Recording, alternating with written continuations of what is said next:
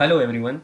Today I'm going to show you how to calculate H index in Excel, where H is the number of publications with at least H citations each, and it helps to assess the scientific influence of an author.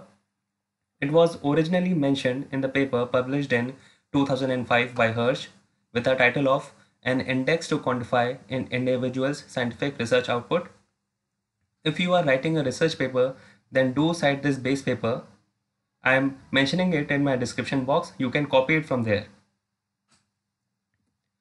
Another paper for H index is important, published in 2006 by Braun et al. With the title of A Hirsch Type Index for Journals. The original H index proposed by Hirsch was used to calculate scientific influence of an author, whereas Braun et al. Proposed an H index to calculate scientific influence of other research actors such as journals, institutions, and countries, etc. The methodology is the same, only the difference is the unit of analysis. I am also mentioning this paper in my description box. You can copy it from there. Now this is the dataset we are going to work with. I had exported this database from Scopus in the last video, and it contains documents related to the keywords of COVID-19 and financial management. I'm sharing the link to this dataset in the description box so that you can work along with me. This dataset is in the format of CSV, separated values. Therefore, I will convert it in the format that we are going to work with. Go to File, go to Save As. I am saving it on my desktop and in the format of Excel workbook.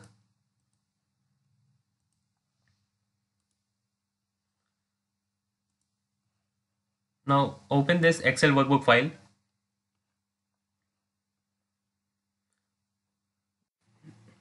Let's first convert the dataset into a table. Click on any cell and press Ctrl+L and make sure that the option has right checked, my table as headers. Now to calculate H index, the information that you need is this cited by. It contains the number of citations that are attributed to a particular paper, and you will not need this information, DOI, link, affiliations, etc. Therefore, you can delete this data.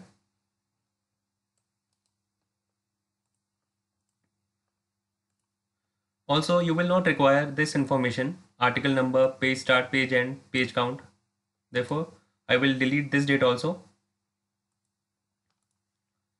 Now we can calculate the H index year wise. Go to this column year and let's see how many years do we have. We have 4 years, 2020, 21, 22, 23. Let's select the data of 2020 first. Select this data from the headers.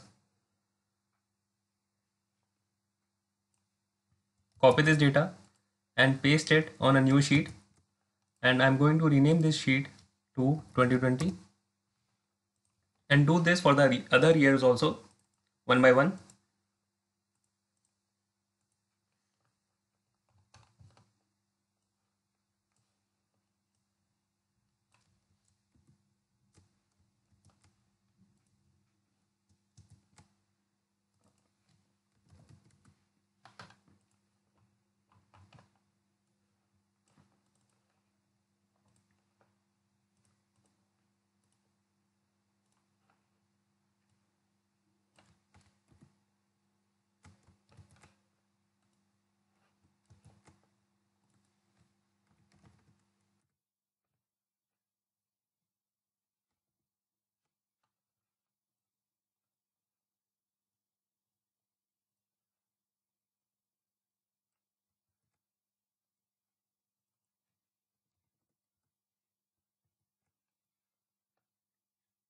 Now, now come to the year of 2020 and select the column cited by. Select these observations and then go to sort and filter. Go to custom sort. In this option sort by, select this cited by and the order should be from largest to smallest. Press OK. Now the entire data set has been sorted from largest to smallest on the basis of number of citations. Then what you have to do, you have to give the rank to these publications on the basis of number of citations. Now the definition of H index is the number of publications having at least the same number of citations each. and then we can look into the data. Look at this point. In this point, 25 publications have at least 25 citations each. Therefore, this is our H index. Now let's try this for another year. Go to year 2021. Select the observations in the column cited by.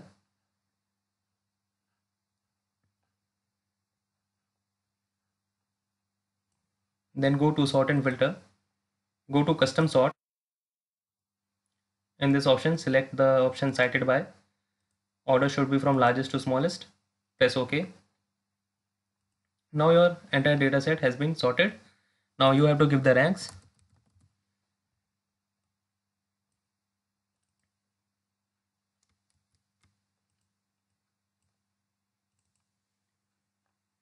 Now look into the data. See, look at this point. 26 publications have at least 26 citations or more each. Okay, and look at this point. 27 publications are there, but the number of citation is 26. Therefore, this is our H index. Our H index is 26. 26 are H index because 26 publications have at least 26 or more citations attributed to each paper. Now let's look for another year, 2022. The same process is to be repeated. Select the observations in the cited by. Go to sort and filter, custom sort, cited by, largest to smallest. Press OK. You give the ranks.